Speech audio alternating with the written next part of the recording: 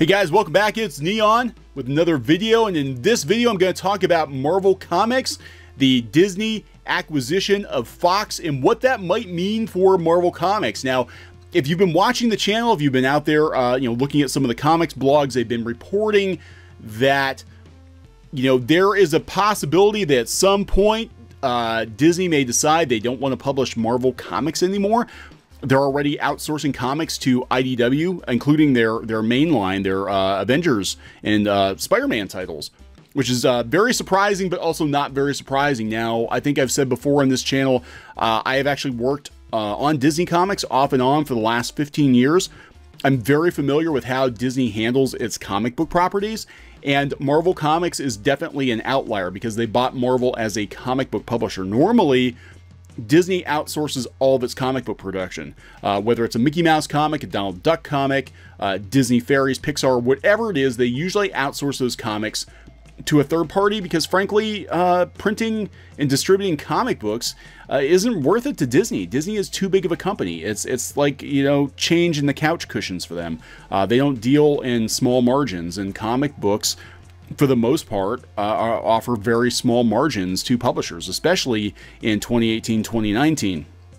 So the story sort of began to circulate again when Jude Terror at Bleeding Cool mentioned that Cebulski and Joe Quesada were going to South by Southwest to make a case for the existence of Marvel as a comic book publisher. That's what their speculation was. Now, I think Joe Quesada came out and denied it. Of course, he's going to deny it. Nobody's going to come out and say, hey guys, our job's on the line, but now I talked about this before on a Disney blog a couple of years ago. Again, based on people I've talked to, based on my own experience, the way that Disney is handling Marvel Comics right now just doesn't make a lot of sense. And especially with them trying to do all kinds of new stuff like the streaming service, they're rapidly expanding in the parks, and they're going to be looking for, especially after the Fox acquisition, they're going to be looking to save some money, right?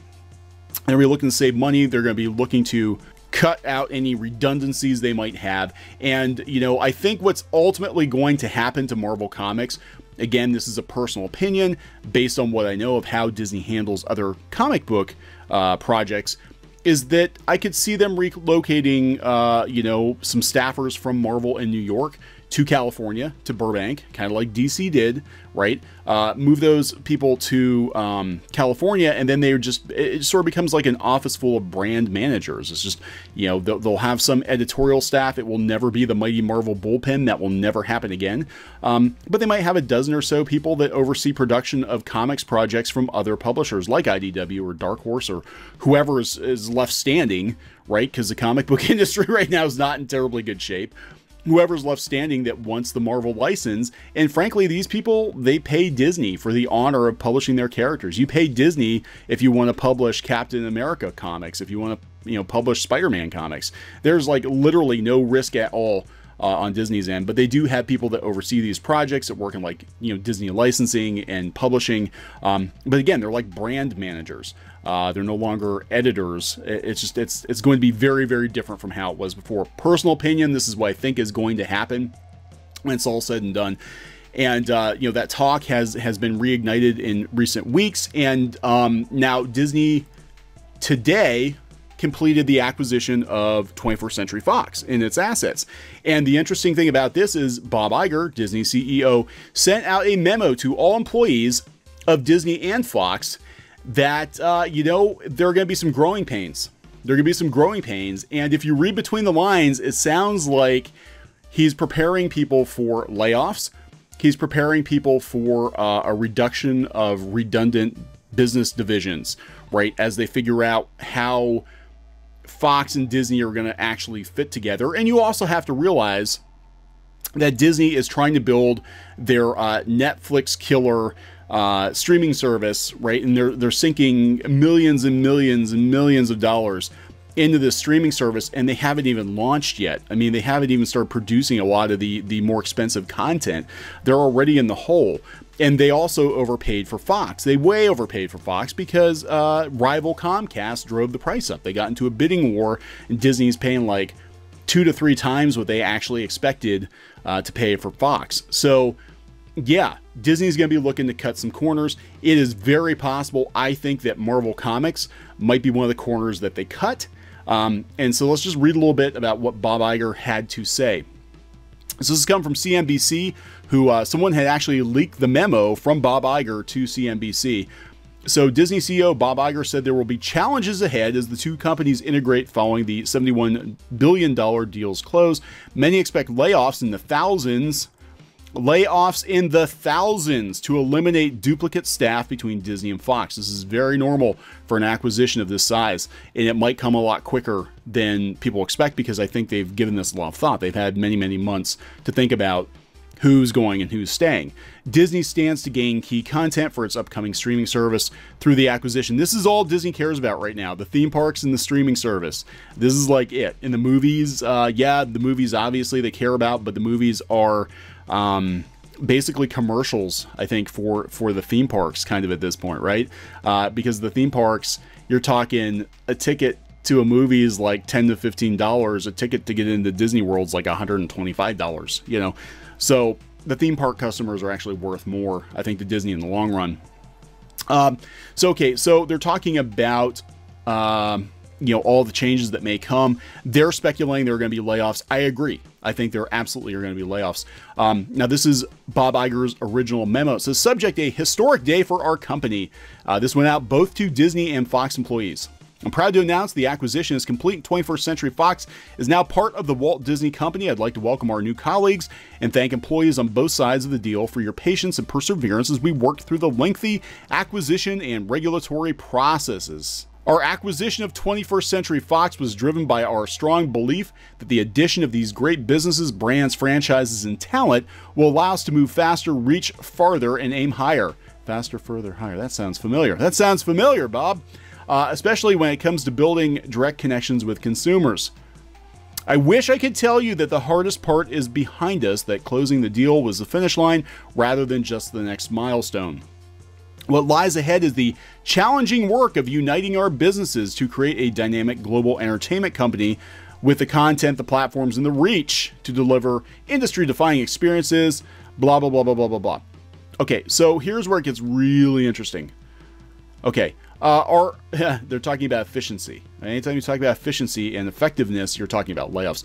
Our integration process will be an evolution with some businesses impacted more than others.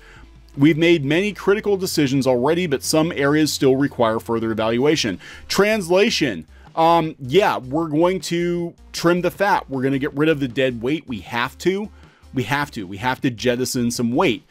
They've already made decisions about who's going to get cut, but they may cut some more people. That's what he's saying. He said that they've actually had time to think about it. I really do think when it's all said and done that Marvel Comics, as a comic book publisher in New York, as it is right now, is not going to happen, especially since DC has already moved people out to the West Coast. And we know how little comic books actually mean to the Walt Disney Company. I think they'll take the best people and move them into movies or TV. They'll take some other people and move them into overseer roles in their brand management division at Marvel Studios or whatever. But the mighty Marvel bullpen, I think in the very near future, is going to be gone forever. It already is, basically. They're not even at Park Avenue anymore. Okay, so we may not have answers to all your questions at this moment, but we understand how vital information is, and we're committed to moving as quickly as possible to provide clarity regarding how your role may be impacted. We're going to let you know as soon as possible whether or not you're going to be fired, whether or not you're getting a pink slip. Having been on both sides of numerous acquisitions during my career, I have a deep appreciation for how this one impacts everyone involved on both a personal and professional level. I understand the challenges and ask for your continued patience in the days to come as we combine this collection of great assets to create the world's premier entertainment company. So yeah, you may or may not get fired. You may or may not get laid off. We'll let you know. We'll let you know as soon as we can. That's basically what he's saying. So now go back to the talk of Cebulski and Quesada basically going to South by Southwest to justify the existence of Marvel Comics as a comic book publisher, and you start to see the bigger picture. Now, I know Quesada has said that is not the case, and again, don't believe anything coming from a higher up at Marvel, because even if it were the case, they're not going to tell the general public, right? You've got to have that perception. The perception is everything. And if you give out a perception that you are failing, that your job is on the line, then the internet is going to pounce. Your business rivals are going to pounce. And, you know, you might actually bring it about. It might actually become a self-fulfilling prophecy. So even if Joe Quesada and Cebulski think there are problems at Marvel, they are not going to come out and say it, because I think they're being watched just like so many other people at Disney. They're being watched to see where they can be cut. Because Disney is going to be trying to save some money. So, personal opinion based on what I know of Disney and talking to people close to the situation off and on throughout the years, I think the day is coming where Marvel Comics as a publisher is just, it doesn't make sense. It just doesn't make sense. So please subscribe to Clownfish TV for pop culture news, views, rants, gaming videos, art videos, and more. This has been Neon. I will talk to you later. Hey guys, thanks for watching Clownfish TV. Please consider supporting the channel. Go to clownfishsupport.com. That's clownfishsupport.com. And if you want to join our community, go to clownfishtalk.com. That's clownfishtalk.com. Please subscribe. Ring the bell for notifications. We will talk to you next time.